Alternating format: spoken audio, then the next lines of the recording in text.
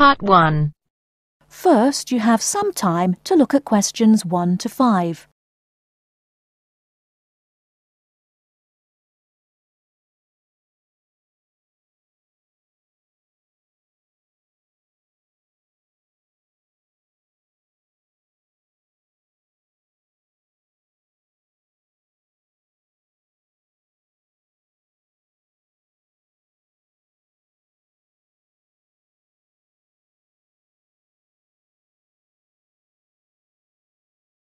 Listen carefully and answer questions 1 to 5.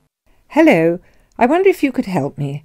I am interested in enrolling in your MBA programme. Could you give me some information, please? Yes, of course. I'll take a few details first of all, and I'll give you a copy of our prospectus. Oh, that's okay. I already have one here. I've been researching the MBA courses in the local area, so I already have lots of course information. That's great. OK, so first of all, can you tell me your name, please? Yes, of course. It's Anne Horbury. Horbury, is that Hawberry? Yes, that's right. OK, and what's your date of birth, Ms. Horbury? The 22nd of May, 1981. That's great. And you were born in the UK? Yes, I was. All right, can you give me some contact details, please? Sure. My address is 26 Simon Place in Brighton, and my telephone number is 01903 714 721. Sorry, can you tell me your contact number once again? Yes, it's 01903 714 721. OK, great. And do you have a mobile phone number? No, I don't. Is it important? No, that's OK. I'll just write it on your form, no mobile phone. Now, just a few additional questions. Before you hear the rest of the conversation, you have some time to look at questions 6 to 10.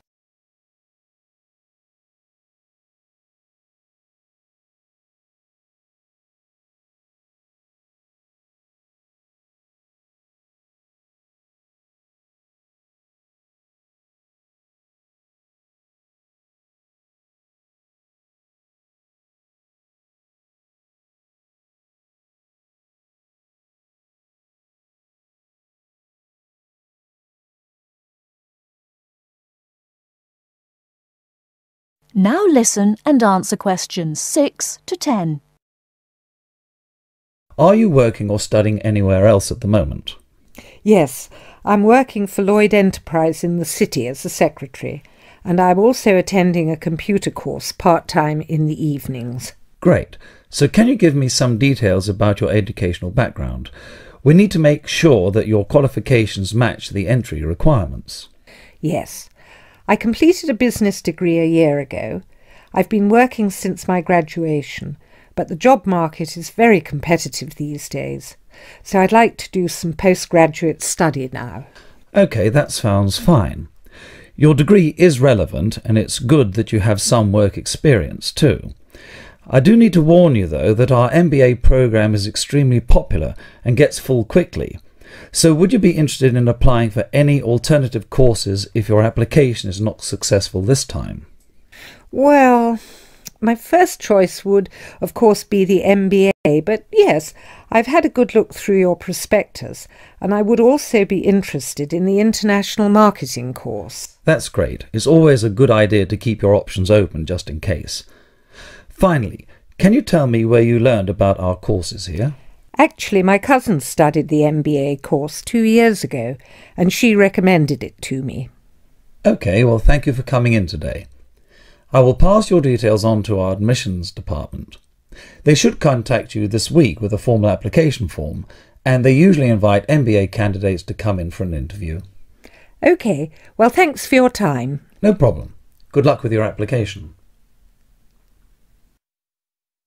That is the end of Part 1.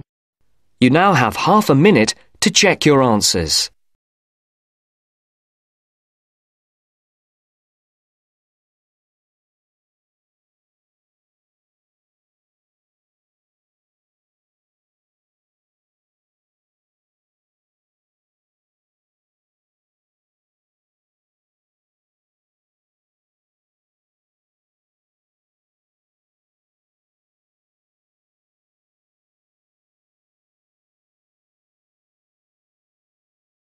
Now turns to Part 2. Part 2. You are going to hear a talk given by an international student. First, you have some time to look at questions 11 to 16.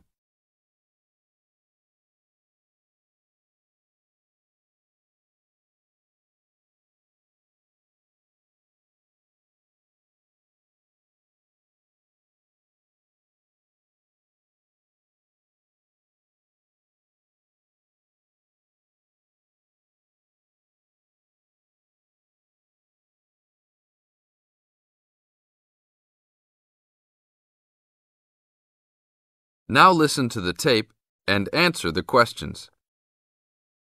As an international student coming from Sierra Leone, it gives me great honor to give these opening remarks and welcome you all to Ashesi University, where excellence is the code.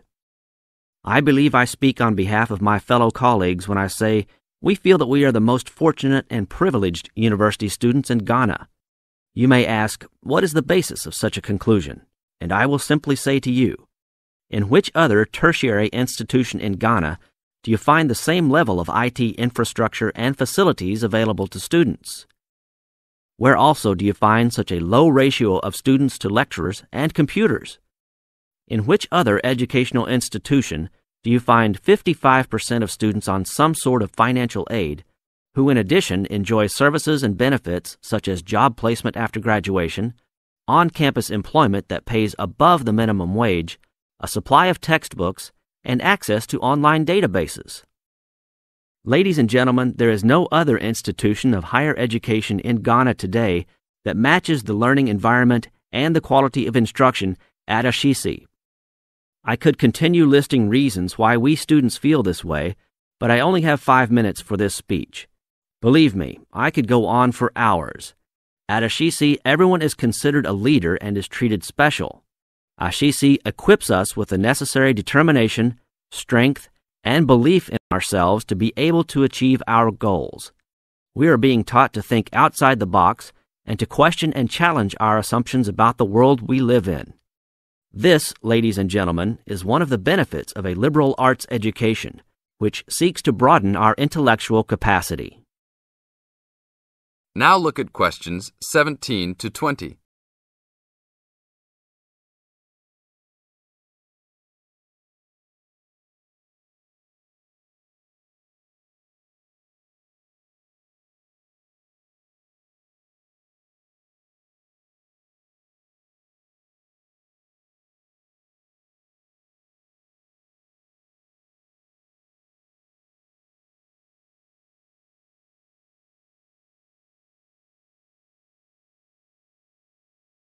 As the talk continues, answer questions 17 to 20.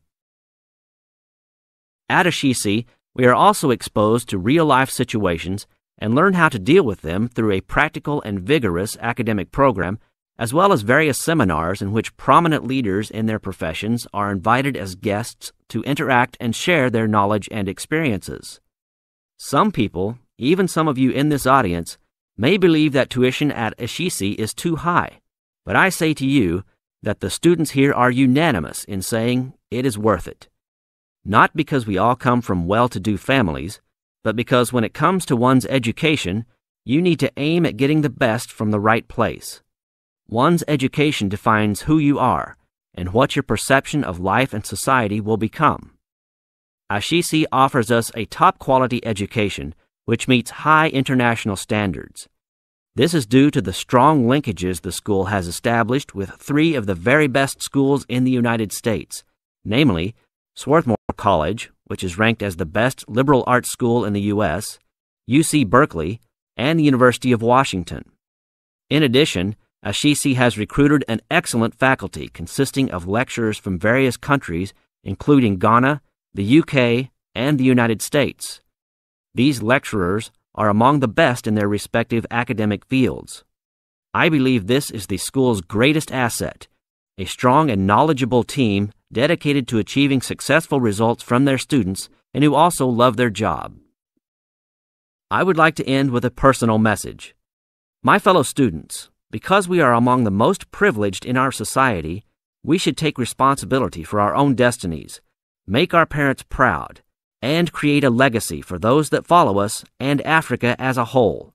We must give back to our society after completing school and achieving our goals in life, which I believe we all can if we properly utilize our time and take advantage of all that is offered here at Ashisi. That is the end of part 2. You now have half a minute to check your answers.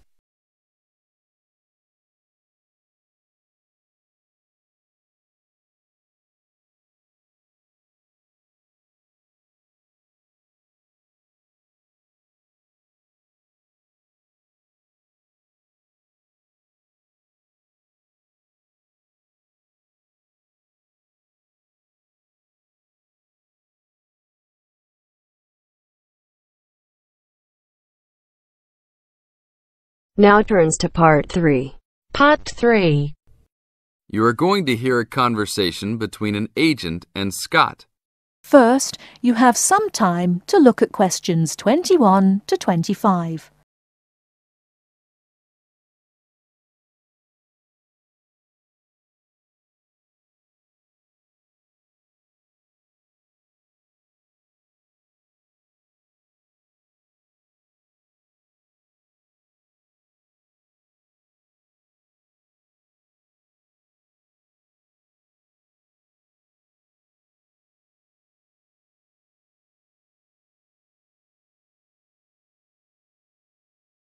Now listen carefully and answer questions 21 to 25. Howdy, what can I do for you? I'm here to ship some things back to China. OK, we can do that. Shipping things back, eh? Have you lived there before? Yeah, I lived there for 3 years and came back 2 years ago. Now I'm going back to start my own business. Really? Did you ship things with us last time? No, I used a Chinese shipping agency. Well, I'll just let you know that rates have changed recently. So I don't know if they'll be comparable to what you paid before. It doesn't matter to me. My company's paying for it. Aha, then it's nothing off your skin, right? OK, I'll need your name and where you need to go to pick up the items to be shipped. My name is Scott Linder, Linder, and I live in upstate New York, Saratoga Springs. Oh, sure, I know that place. I go to the races there. Great town. What's the zip there again? 770425, and the street address is 412 West Lake Road. 770425 Westlake, got it. And how big of a container are you going to be looking for? Well, I didn't have a container last time, and I don't think I'll need one this time. I think that I'll have about 6 cubic meters. We can get a subsection of a container then. How big is that? It's 2 meters wide and 3 meters long. 2 meters high, right? Yes, sir.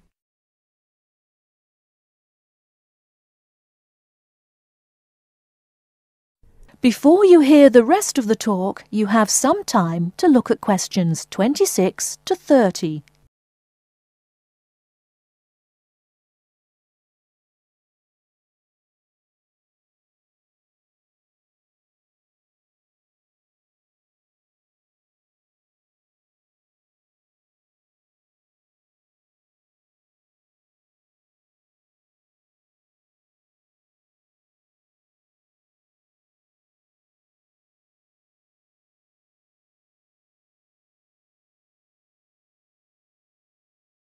Now listen and answer questions 26 to 30.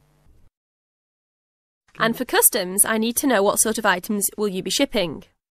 Mostly furniture. But we'll also have quite a few boxes of books too. Any clothing? Nope, but we'll have some bicycles and wood that we use for a loft bed. Be careful with those bicycles. I hear bicycle theft is a big problem in China. Not if you know how to secure your bikes and where to store them. Well, good luck. How valuable do you want me to list the entire shipment as being? Let's say about $3,500. Great. Now you'll also have to go over to the customs department to check with them about shipping the wood over to China. I know there are concerns about termites, bugs, etc. No problem. It's the same wood I brought over from China last time. Then you should be okay. It's just a formality. And last of all, where would you like the shipment to be delivered? Well, I will live in Beijing, but let's ship it to Tianjin. My company will pick it up there. That's all right then. Have a nice trip. Thanks for your help. That is the end of part 3. You now have half a minute to check your answers.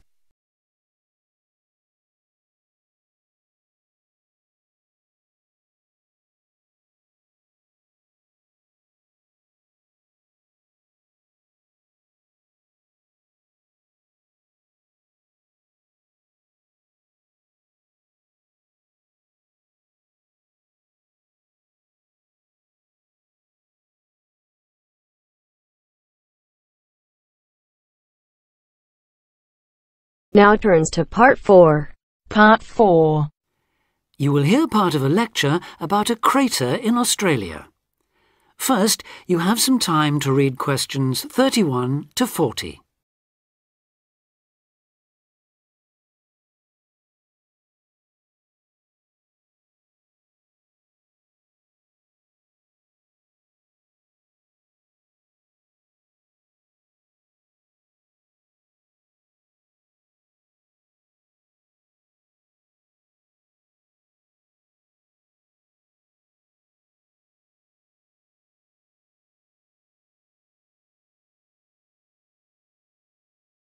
Now listen carefully and answer questions 31 to 40. Lake Acraman in South Australia is Armageddon for the purist. No other meteorite impact on Earth has stamped the surrounding rocks with such an abiding, unequivocal geological record of collision, earthquake, wind, fire and tsunami, the giant waves formed by major Earth movements. The story it tells is elemental, without dying dinosaurs or even Bruce Willis to complicate its simple message of destruction. First, the numbers. About 590 million years ago, a rocky meteorite more than 4 kilometres across and travelling at around 90,000 kilometres an hour slammed into an area of red volcanic rock about 430 kilometres northwest of Adelaide. Within seconds, the meteorite vaporised in a ball of fire, carving out a crater about 4 kilometres deep and 40 kilometres in diameter, and spawning earthquakes fierce enough to raise 100-metre-height tsunamis in a shallow sea 300 kilometres away. Ancient, stable and unglaciated, the bedrock of Australia preserves some of the most photogenic impact craters in the world. Acraman is not one of them. 500 million years of erosion has taken its toll. A salt pan surrounded by low hills is all that remains to mark the site of the cataclysm. The true nature of the place dawned on geologist George Williams of Adelaide University in 1979. Gazing at a sheaf of newly acquired satellite images, he saw the small circular shape of Lake Acraman surrounded by a ring of faults and low scarps 40 kilometres across, and an outer ring twice this size. A year later, he made it to the site. On islands near the centre of the lake, Williams found bedrock shattered in a conical pattern that experts consider a sure sign of a meteorite impact. Except for a crater, which had long since eroded, the area was a textbook example of an impact site. In 1985, further intriguing evidence turned up. Vic Gostin, another Adelaide geologist, had been studying a thin band of fragmented red volcanic rock in 600-million-year-old shale in the Flinders Ranges, more than 300 kilometres east of Acraman. To his bewilderment, the volcanic chunks turned out to be 1 billion years older than the shale. Where had they come from? Comparing samples, Gostin and Williams found that their rocks were identical. The red rock in the Flinders Ranges had been blasted there from Acraman. Later, the same material turned up at sites 500 kilometres from Acraman.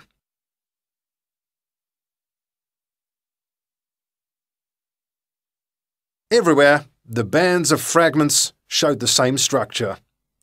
Coarse pebbles at the bottom, then a cocktail of silt and sand, then layers of increasingly fine sand, distorted on top into a wavy, scalloped pattern.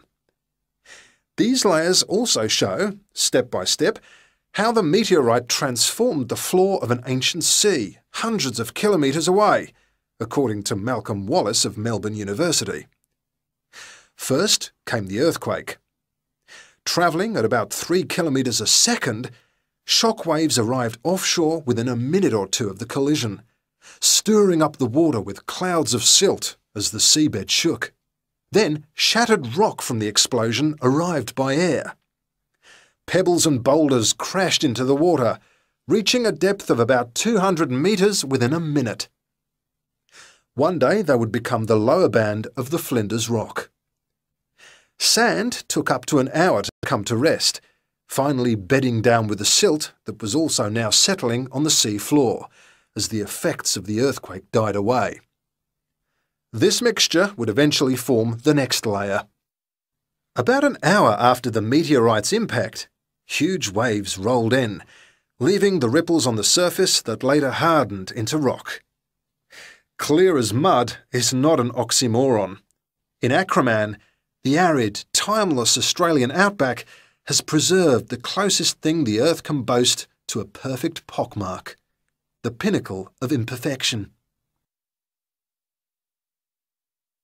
That is the end of part 4. You now have half a minute to check your answers.